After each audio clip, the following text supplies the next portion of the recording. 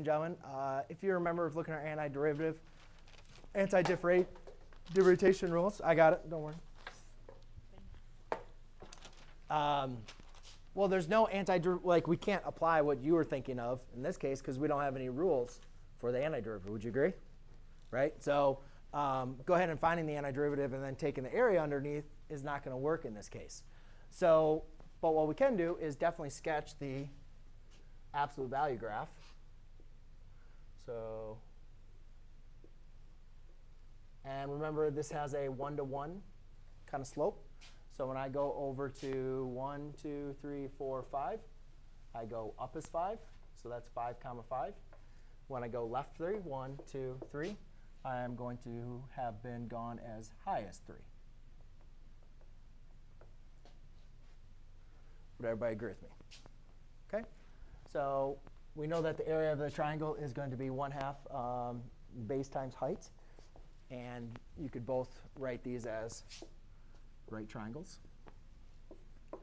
So just to keep things different, I'm going to use subscript. So I'm going to do area of my left triangle with a subscript of L. So that's going to be 1/2 base times height. So therefore, I have 1/2. Let's do,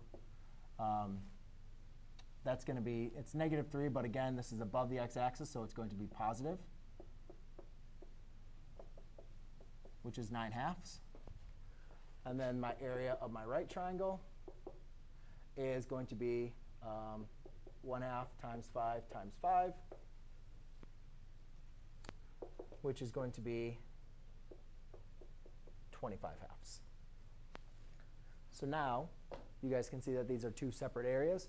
So therefore, to find my definite integral of -3/5 absolute value of x dx is going to equal 9/2 plus 25/2, which is 34/2, which is equal to 17.